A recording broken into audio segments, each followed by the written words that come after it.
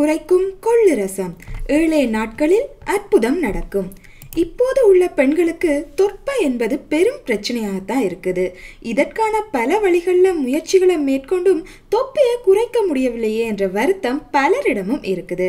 இதற்கான இலகு வழி நமது வீட்டிலேயே இருக்குது. வீட்டில் இருக்கும் சமையல் பொருட்களை கொண்டு நாம் தொப்பையை எளிதாக குறைக்க முடியும்.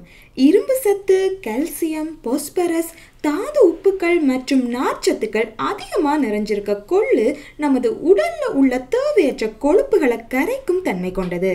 கொள்ளு பருப்பை பயன்படுத்தி தொப்பையை குறைக்கும் கொள்ளு ரசம் எப்படி தயார் செய்யலாம் என்று பார்ப்போம்.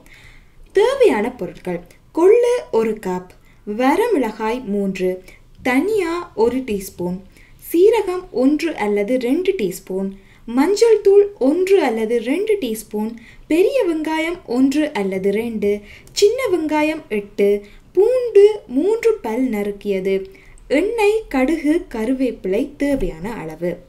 முதல்ல அடுப்பில் கொள்ளி பருப்பை போட்டு 3 கப் தண்ணீர் விட்டு நன்கு விசில் வர்ற வரைக்கும் வைத்து விடுங்க.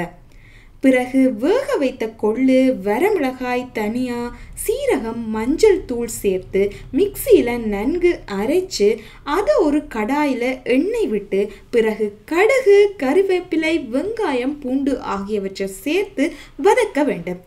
பிறகு இதனோட அரைத்து வைத்த கொள்ளு பருப்பை சேர்த்து கொதிக்க வைத்து இறக்க வேண்டும்.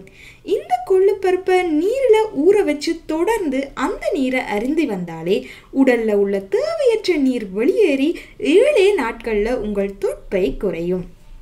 மேலும் இது போன்ற தகவல் பற்றி தெரிந்து கொள்ள அதிர்ச்சி வீடியோ சேனலை சப்ஸ்கிரைப் செய்யுங்கள்.